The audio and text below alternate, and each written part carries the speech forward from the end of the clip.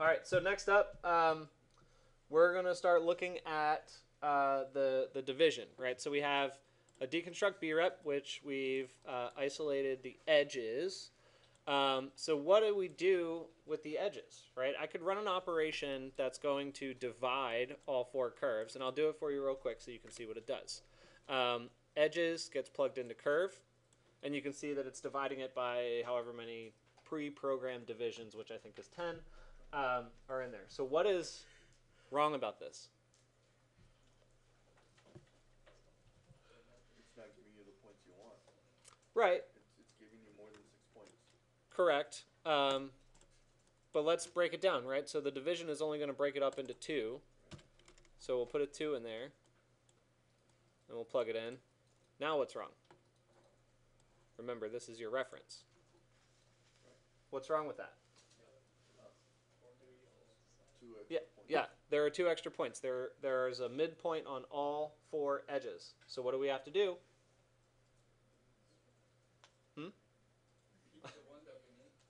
Yes, pick the one that we need. How do we do that? Man, you guys are really getting it now. How do we do that? Yes, list. Ah, so proud. I feel like your quizzes are really paying off. So we go to sets, and we go to list, and we go to list item. With list item, it's going to, I mean, this is a quadrilateral, so that means there are how many sides? 4.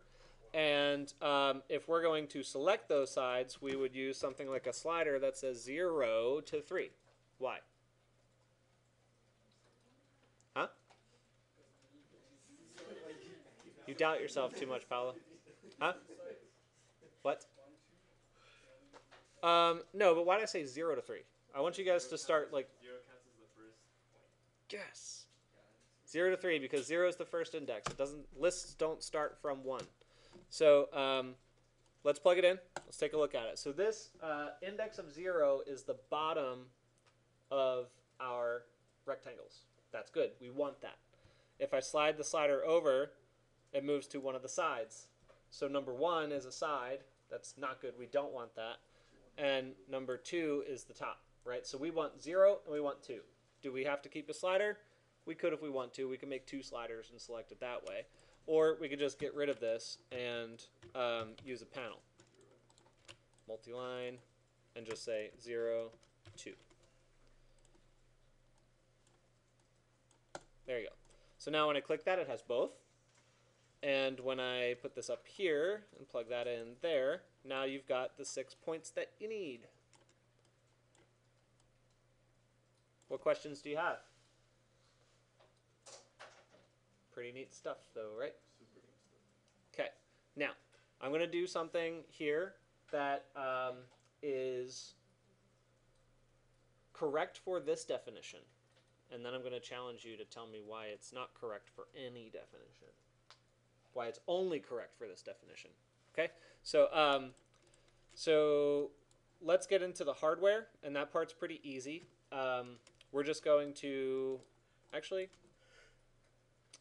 how did we build this? We built it that direction? Okay, so we built it along the x-axis, right? So if I'm going to extrude along the y-axis, what do I need to do? Anybody know?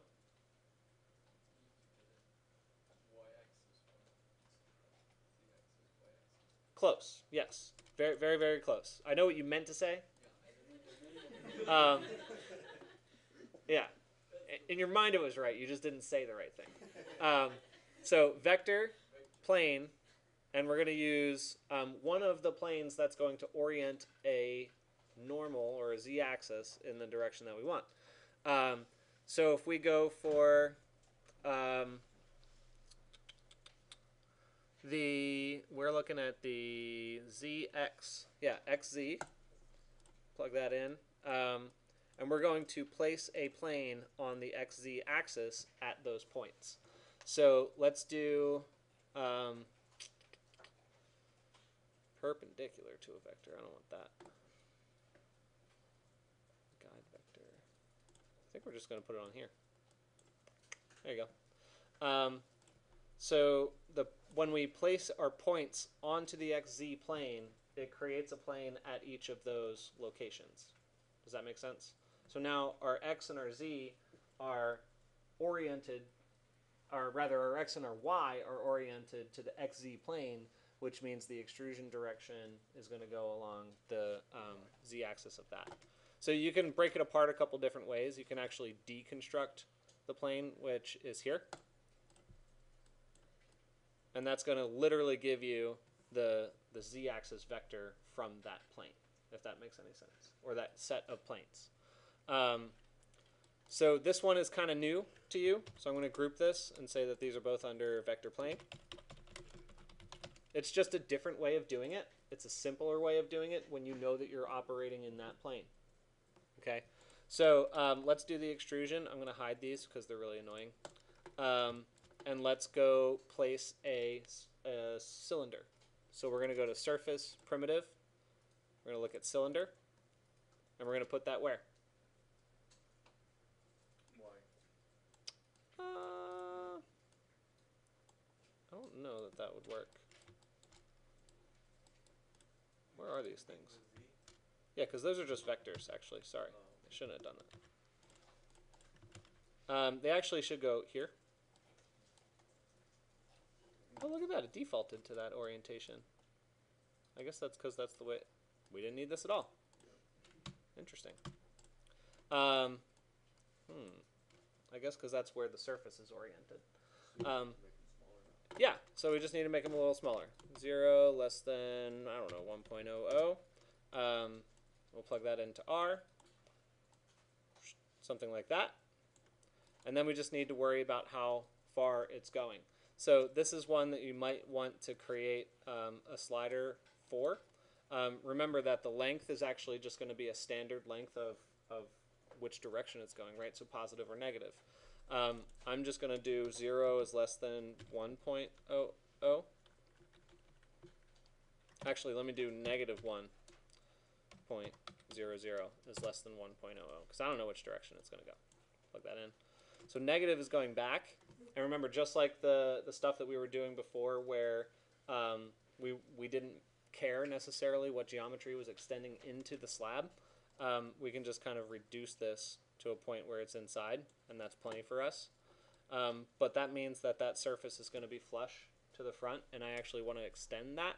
Right, so negative. Yeah, you could do a negative thing, but I'm actually just going to drop another one of these on there. And oh, it's not going to let me do both. Oh, that's right, because these need to be grouped. Can I graph this? No, it won't let me graph that. Yeah, it won't let us do both at once. So let's copy paste. Copy paste. It's basically exactly the same thing. I just copied that whole thing down, and now I'm just going to make another one going out like that. Oh, these are fixed. Yeah. You can cap them. I know I'm moving like really fast, but it's because I want you guys to understand conceptually this stuff. Because I know most of you are not following along. So that is how we create those cylinders. That's how you create that hardware. So it wasn't a tremendously large definition. If you think about it in terms of the geometry, it's really simple, but there are a couple extra steps we had to throw in there. So this step right here was literally a direct translation of what we did in the previous step, which was reducing the domain. Right. You did have to deconstruct the B-rep in order to get geometry that you could extrapolate points on. And then you had to divide that curve in order to get, well, you had to select those items, the only two that you wanted. Then you divided just the curves that you did want, and then it just became a simple process of mapping a cylinder. So, how's that for a recap? What questions do you have? What questions should we have? Do you think you could recreate this? Maybe not. Okay, so I'm going to kind of flip the script here and answer one of Chance's questions on the next one. But if there are no questions here, let's move on to a new subject.